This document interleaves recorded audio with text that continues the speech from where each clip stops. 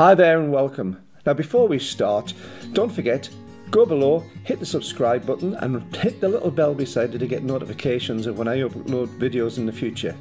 And also, if you enjoy this video, don't forget to press the thumbs up and give it a like. You know, it's always difficult to think of projects to shoot. Sometimes inspiration just does not come. Other times, your head seems to positively overflow with ideas. Wednesday of this week was not one of those days. I met up with my daughter in Penrith, a market town in Cumbria at the top of the Lake District National Park, where I was to follow her for the 17 miles along the A66 to her home in Brough. Now, I had challenged my sister to take some photographs of something historic for her project on our photo course, Take Better Photos, which is available on this channel. And when I mentioned that, my challenge was issued. It's half an hour or so drive to Brough from Penrith, but I was given an hour and a half to get there with the brief to find something historic which you can see from the road along the route and photograph it or anything of interest you can see from it. But don't be late. No maps, no information, just my eyes, which also had to be used to concentrate on my driving. No sooner had I left the town when I saw my first point of interest off to my right, the wonderful 13th century Broome Castle, in the picturesque setting of the banks of the River Eamont, where it meets the River Lowther. The centre point is the Great Keep, which largely survives and is surrounded by other buildings including the Tower of League and an unusual double gatehouse. Now again, as noted in some of my other videos of late, we are in the middle of a lockdown at the moment, which means that many of the places are severely limited in access, and Broome Castle is no different. As a photographer, this severely limits the variety of shots available. The grounds were closed and locked, so close-ups were not an option. Although I do have several excellent cameras, my standard travel kit comprises of my trusty and battered Olympus OMD EM1 Mark I and a selection of Lumix and Olympus lenses. I rarely take pro lenses out on trips like this, mainly to save weight and size, so my pack is a Lumix 7-14mm, a Lumix 12-60mm, an Olympus 45-150mm and a Lumix 100-300. On this occasion, I also had the wonderful and tiny Olympus 45mm 1.8 prime. Love it. Even though I was shooting from the road, the view of the castle was majestic with its buildings shadowing it. The river at this point is really pretty as it meanders away to the right as we follow its path westwards. It proved an asset for the castle dwellers as they repelled the Scots many centuries ago, the river providing a natural barrier and an open stretch to observe the enemy as they neared.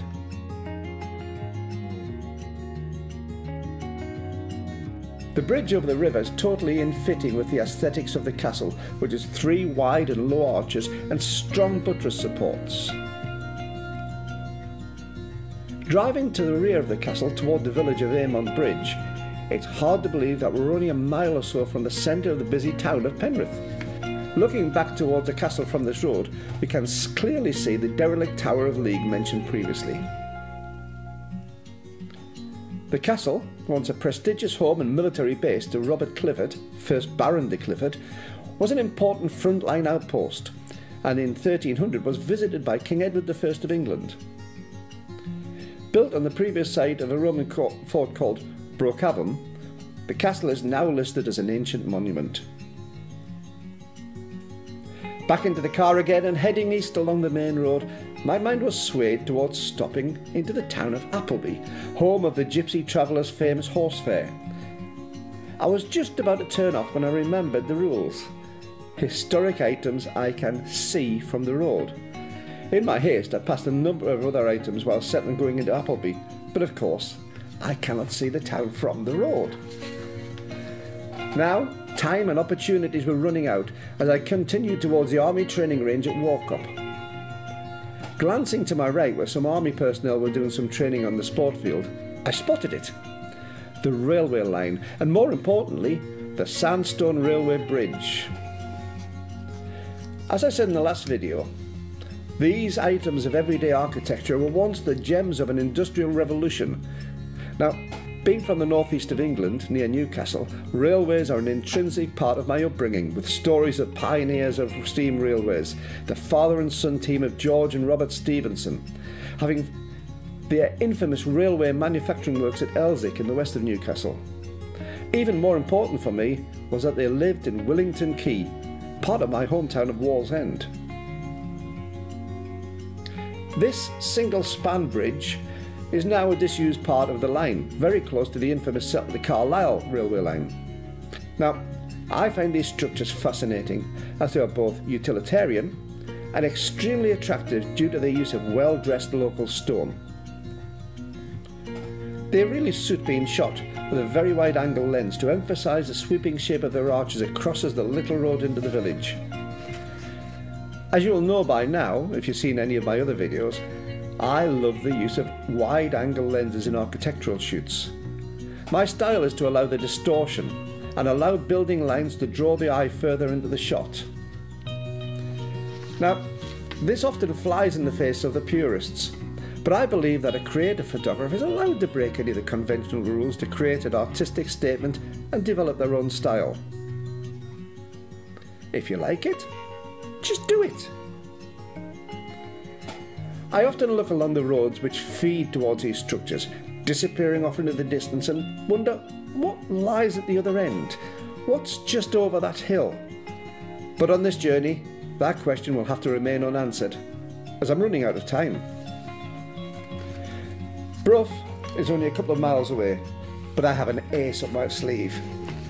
There is another beautiful ruined castle in Bruff itself. Ideal. It can clearly be seen from the road as I turn into the town, and so I head south for only a couple of 100 metres and to the turn off towards the farm. Now, the last time I had been here was a year and a half ago, and I spent a lovely half hour eating some homemade ice cream in the castle picnic area. Alas, not only was the ice cream parlour closed because of the pandemic, so was the castle. My only view was from the gate, where I looked upon the sad and forlorn picnic tables I had rested upon previously. To say I was disappointed was an understatement, and with that disappointment went my photo challenge. I turned back towards the car, dejected, only to see straight in front of me the lovely 12th century church of St Michael's. Built in 1150 as a daughter church to the nearby Kirby Stephen, its earliest part of the 67-foot-long south wall, a window in the westernmost bay of the wall, and the main doorway with its distinctive Norman period beakhead and chevrons. The majority of the church was completed in the 14th and 16th centuries, with the oak roof dating from the latter period, with a part of the north side possibly dating earlier. The aisle and eastern chapel date from the 14th century. Although the church is closed at the moment, were to gain entry, you would see on the floor near the stone pulpit a tombstone memorialising Gabriel Vincent. Gabriel was steward to Lady Anne Clifford in the 17th century, and it was she who restored the nearby castle. In fact, Gabriel died in the Roman tower of the castle. And so, back to the car, and just in time to meet up with my daughter and pick up my young granddaughter from nursery, the real reason for my journey. Who says you cannot be inspired to take photos even on a mundane journey? Just open your eyes and see what's around. If you've enjoyed this video, then can I ask you to do a simple task for me?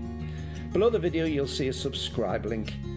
Please click it to see many more videos, and if you click on the bell symbol beside it, you'll receive notifications whenever I post something new. Even better, if you click the thumbs up to like the video, it tells YouTube to promote it to more people, so they will get the opportunity to see some of the north of England and South Scotland's amazing heritage through the eyes of a local photographer. Even better, it costs you nothing more than a couple of seconds to do it, and it means so much to me. Thanks for watching.